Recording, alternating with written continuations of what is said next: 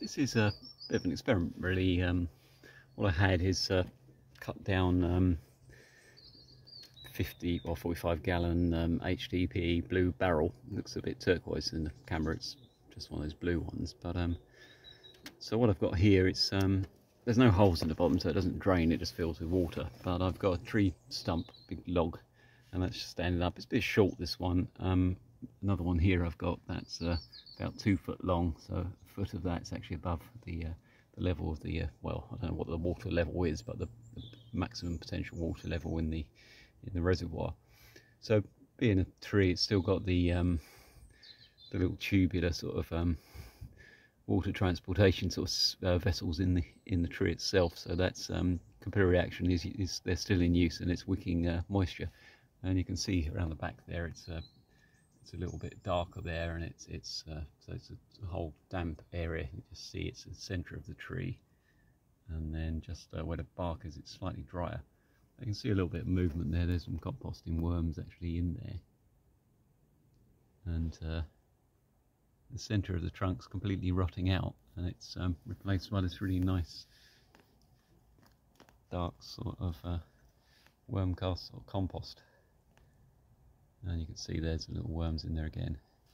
But these are quite good. What I thought it would be, it's a nice sort of instant sort of retaining wall. So if you're going to build a compost bin or something and you want to make a bank up to other sort of landscape, it's a sort of double sort of purpose thing as well, because it's creating compost and it's a nice weight, so that's holding up a couple of feet of bark and wood chip there.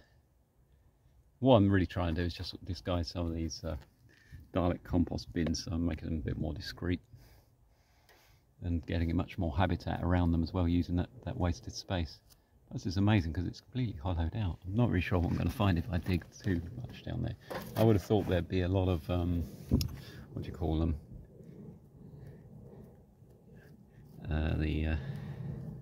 Lesser stag beetles.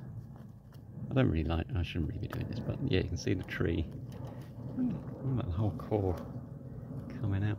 Wood lice.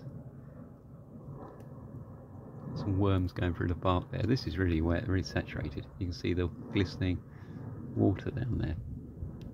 But you can see where the worms have been. There's some larvae there as well. Wood lice right in the water. And you can just look down, you can see the wood lice down there doing their thing. I don't want to squash them, but I'll put some of this material back so they've got a bit of cover.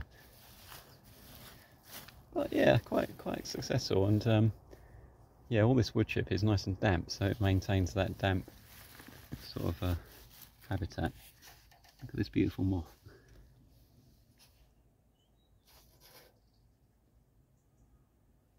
Amazing, isn't it? What's interesting though is it's camouflaged, but where the white is sort of leaching out from the bark is sort of latched onto that bit. First of all, I just thought it was a piece of fungus. Amazing. Little fuzzy little head.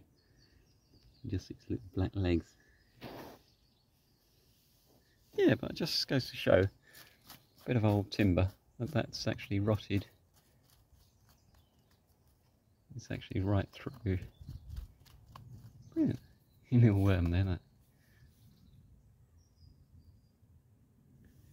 Yeah, and this one is, as I said, that's a couple of feet, and you can see the bark there is really damp, so it really makes a habitat, especially for fungi.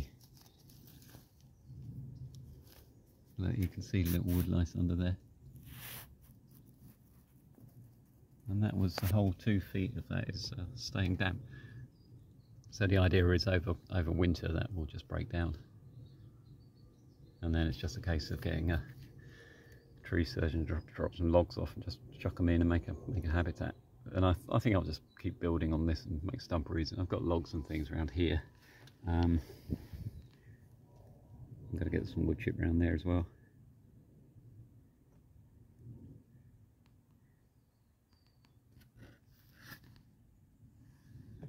Great, isn't it? I just like that use of salvage materials, reclaimed materials, and a bit of thought and a bit of time, and then you make this habitat.